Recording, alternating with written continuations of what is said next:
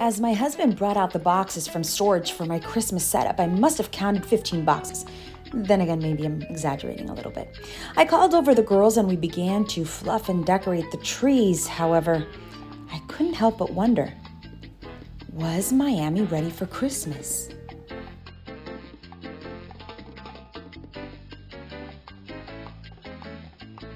Hi everyone, welcome to Vlogmas Day 30. We are one day away from New Year's Eve. I'm so excited for that.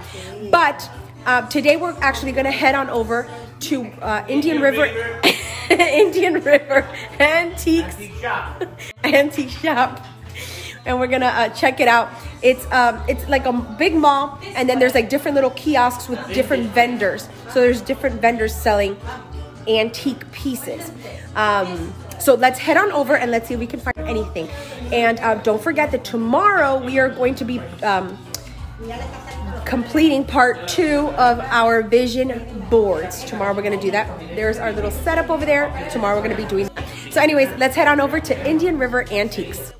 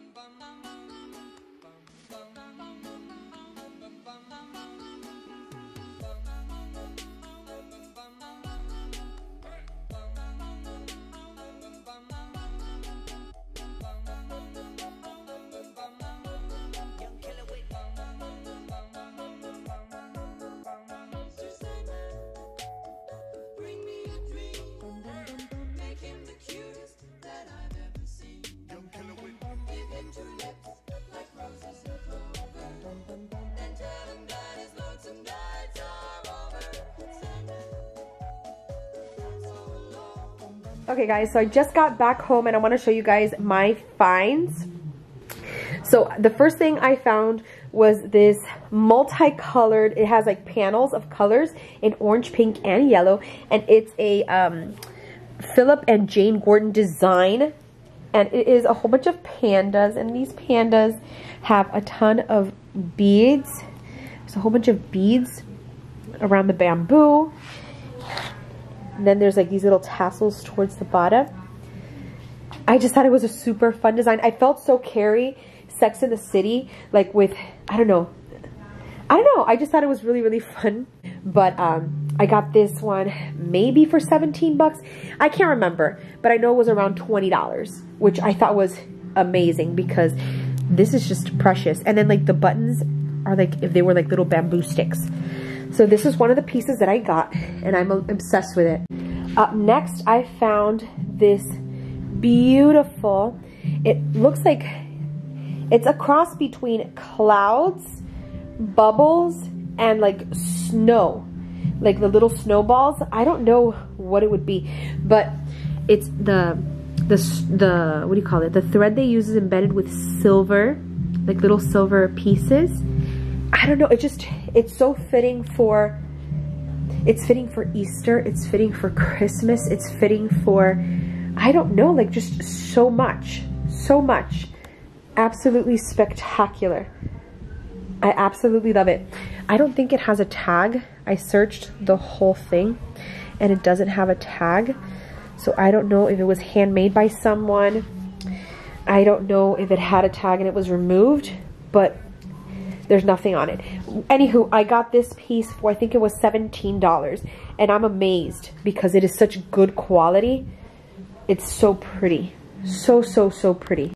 Up next, I picked up this 3 duckling set. They're ceramic, and it's 3 little ducks, but it reminds me of that commercial that I love from Disney, that is like the little duck that is playing, pretending to be Donald Duck.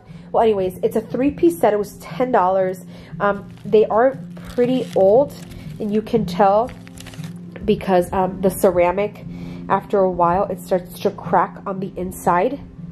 I'm trying to find a date. I'm trying to find information on it that would, I don't know, kind of give me an idea as to what date this is from, or year at least, and I can't, but $10. It does have some like little nicks and stuff, like this one's missing the bottom of the beak, but I feel like it adds character to it. See this one, the edge of the foot. But it's kind of those pieces where you're like, you know, like on top of a book or something. If I find like a version of like the ugly duckling, and I could put the 3 little ducks on top or something. I don't know.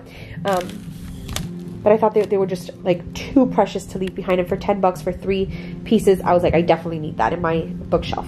Up next, I picked up these little paper doll books. My mom said that when she was a little girl, these were the toys that she had. They were the only toys she had, and they were paper dolls. They were these popular books, and when you open it, the dolls are made out of paper. And then towards the back is the actual dolls, so you get to like pop them out, and then you get to dress them with the actual paper. So I think this used to be like 59 cents or something like that. Then I got a second one that did the same. This is from a vintage shop that sold a lot of like 1970s inspired items. Those were some of them, the clothing, and then these. And then I got this book from there too. Gus Was a Friendly Ghost. This is a very old book. I have to look for the date on this, but I picked this up from that little kiosk as well. And then I got this, the last item. Oh no, I'm actually missing one more thing from that kiosk. Great Songs of Christmas. It's a record. And then the last thing I got from that kiosk, she collects vintage toys and then she makes them into earrings. So I thought that this was really cool. They're little ducklings. Just thought it was really cool. Guys, I don't know if you could see it, but there's thousands of these little bugs, and they're not gnats. There are these tiny little black bugs that sting so bad. You can see, it looks like it's raining. It's not raining. Those are those little bugs. And they're like little, they're like tiny little black bugs. I'm trying to see if I can get one. Oh my gosh. Well, you see how it looks like it's raining? they cause the most damage. Like, they'll bite you and it won't even like itch. It's like you feel like ripping off your skin. Oh my god, they're so horrible. I hate those little things. You see the floor, how black it looks? Those are clumps of them all together. Look at what it did to my leg. It's like bruised and everything. Like, they bite you and then it like leaves a huge bump and like I'm bruised. It hurts so bad. Oh my god, they're horrible. Look on the side of my leg. You see a bump? That's what it is. They come and they like destroy your leg. Look at the bump on, like, terrible little beachos. Okay guys, so I just got this little needle felt kit as a gift from my sister, and basically you're supposed to use all of the items to create your own. In this case, it's like a little, it's this, a little peach duck. Now, she thought that it already came, she thought it had already come made or prepared. However, it doesn't. You have to make it. I thought it was just amazing because I I love needle felted items. So I'm going to try to create this. So supposedly I have to put this foam board in the bottom and then start taking the felt and kind of like shaping it with a needle. So let's see how it goes. I've never done this in my life, but I love buying them. So let's see.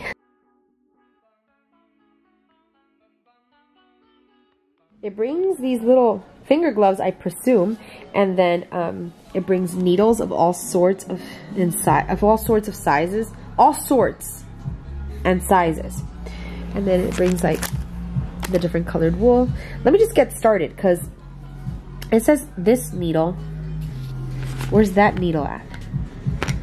I don't know. Let me start.